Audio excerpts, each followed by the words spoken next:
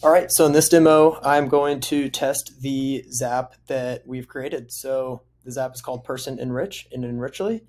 I'm going to just go over to my data real quick and check for my users, and I'll create a new account. So, all right. So in Enrichly, this app is still under development, and so you'll see probably some bugs in here, but I'm going to go ahead and create a new account under this email address.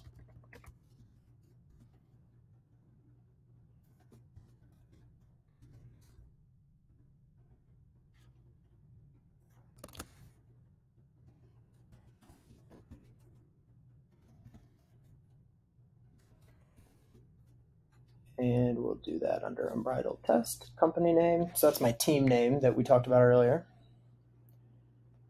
And now I am signed up. And we can go look at my CRM here, or maybe down here. And we see that there are no people in it just yet. And I'm not going to do the single person enrich here. I am going to make sure I'm on the correct team. Unbridled Test, perfect. So my person CRM is empty right now. And now what I'll do is I'll go back to the test Zap that I'm setting up. And this trigger can be anything. For example, when a new Calendly call is scheduled, actually, let's go ahead and do that. So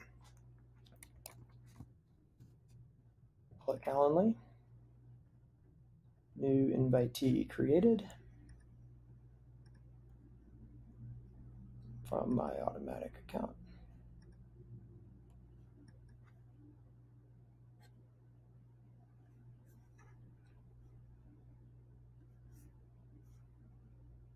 All right, and Ranjit, if you see this, you're the lucky most recent call that has been scheduled, and we will run your email here through the test to see how it works. So this is going to get triggered anytime someone schedules a call with my Calendly, and it will enrich this person in my Enrichly CRM.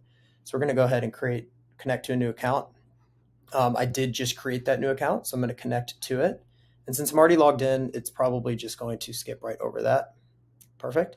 So now we see David at unbridledgroup.com. That is the email that I used to create my account over here. And we'll go ahead and continue. And now all we need to do is pass in an email. So we'll use the invitee's email. If our data source does not have this email in it, I'll come back and test it with an email that I know lives in there, just so you can kind of see the full process. But we'll go ahead and test it with Ranjit. Let's go ahead and continue that. And now let's test it and see how it goes.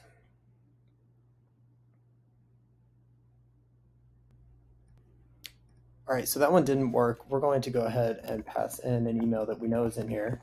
So this is the email that is used in the documentation as an example. Sean at People Data Labs. Go ahead and pass that in.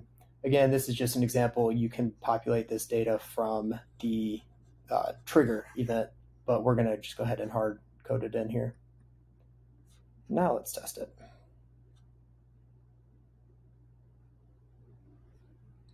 All right, so we enriched that person. Here is all the data that was returned from his profile. So all we had to do was input this email, and now we get back all sorts of great information that is stored about this person. So before we go any further, I'm going to check Enrichly and just make sure he's in my CRM, which he is. So we see all his information here. You can scroll down, see lots of great info about Sean here. I'm not going to go into more features of the app for now, but you get the point. So he is in our CRM. Again, all we did was input this email. Now we can quickly go out to his Twitter, his LinkedIn. This is all dummy data, so may not be live.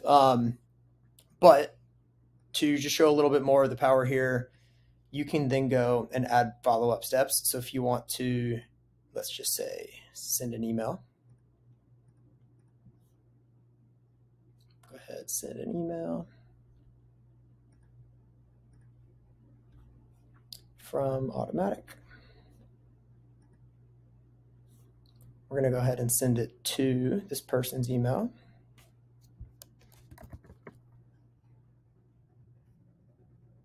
And we will say, we're going to skip all that from David. Now let's call it Enrichly.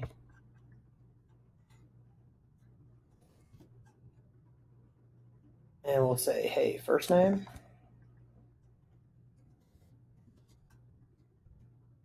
And let's do his full name. Hey, Sean.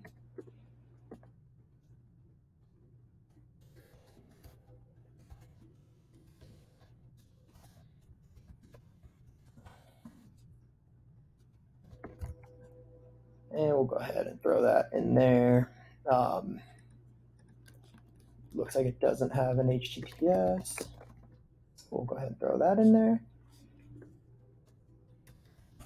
This email makes no sense, but it's just here to show that, again, all we did was pass in an email address, and now we have his first name, his full name, his LinkedIn email, or I'm sorry, his LinkedIn URL, and all sorts of other information that we can use to either send him an email, we can use it to add more information to our CRM, we can use it for all sorts of marketing purposes, and so on.